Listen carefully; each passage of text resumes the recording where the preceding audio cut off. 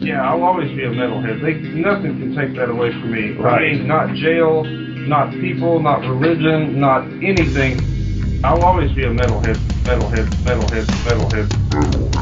Metalhead leaves you all alive.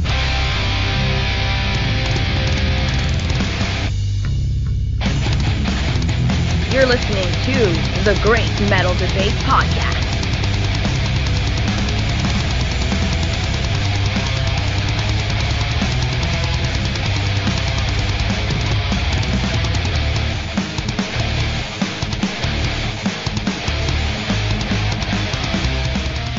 Welcome back, metalheads, to another episode of the Great Metal Debate Podcast.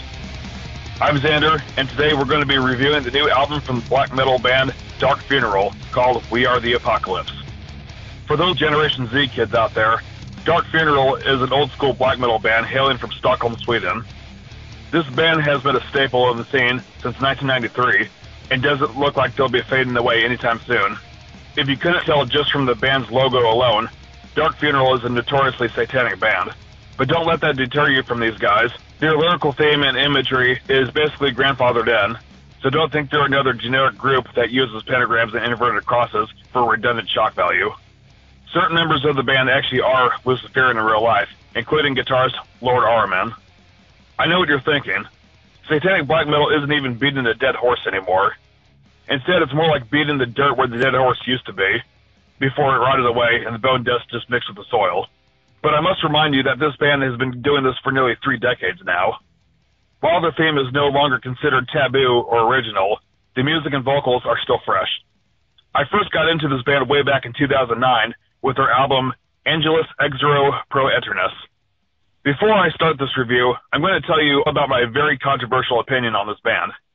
Most hardcore elitists out there would verbally crucify me upside down for my blasphemy, but I honestly enjoy newer Dark Funeral albums more.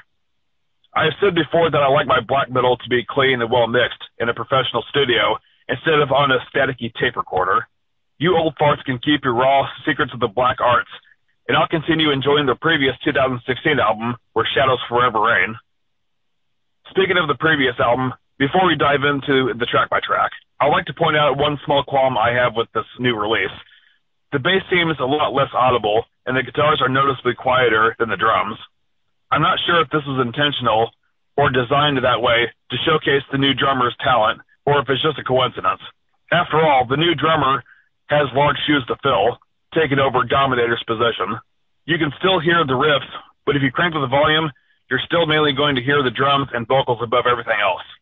The first song on this album opens with the supersonic blast beats from the band's new drummer, Yolama, in the song Nightfall. It's a solid opening track for a fantastic black metal record. Next, we have the first single released for the album, which is a catchy song called Let the Devil In. The beginning sets us up with a slow drum roll, followed by a screeching guitar riff, and Heljamardar's raspy vocals. I'm going to go ahead and apologize once more if I screw up any of their names. What I like best about the song is it's easy to hear every spoken word in this track. After enough listens, you won't even need to read the lyrics to perform a vocal cover. When Our Vengeance Is Done starts off with a strong and unholy scream. The song may not have a whole lot of other outstanding moments, but it's still fine-tuned nonetheless. Fans of classic horror movies rejoice. Track 4 is named after the 1922 German silent film Nosferatu. I swear if Hollywood director Robert Eggers doesn't keep this song in mind for the ending credits of his remake this year, it would literally be a missed opportunity of the century. Now we come to my favorite song on the album, titled When I'm Gone. I can best describe this track as a black metal ballad. Even if you are a firm non-believer in ghosts, the lyrics are enough to give me chills. It will make everyone question the possibility of the supernatural. It is eerie to say the least, because the song is about dying, but your soul is left behind to haunt the living with your sinister presence. It is also the longest song on the album, clocking in at 5 minutes and 45 seconds.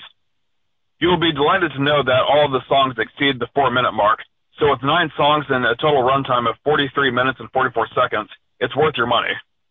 This band might be pure evil, but at the same time it's easy to get lost in the songs as the album goes on.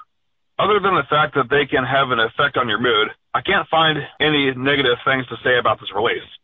While I was halfway through writing this review, I watched someone else review this album on YouTube. Specifically, it was Blaine Smith from Overkill Reviews on Banger TV. He stated that many of the songs sounded exactly the same, which leads me to believe that he must have only listened to this album once or twice. I, however, have had this album on repeat all day, meaning I've listened to the entirety of it at least 5 times in a row. Now, I will admit that the next 2 songs, Beyond the Grave and Beasts Who Praise, could be forgettable, but when you start picking out certain lyrics, you can begin to tell the songs apart. Leviathan may be another cliche name for a black metal track, but it's still capable of growing on you after enough listens. This is also the 3rd single put out from this band before the release date. The conclusion of this record ends with the album title track, We Are the Apocalypse. The conclusion of this record ends with the album title track, We Are the Apocalypse. It's another decent song, but the words, We Are the Apocalypse, do get slightly repetitious, but not enough to drive you crazy.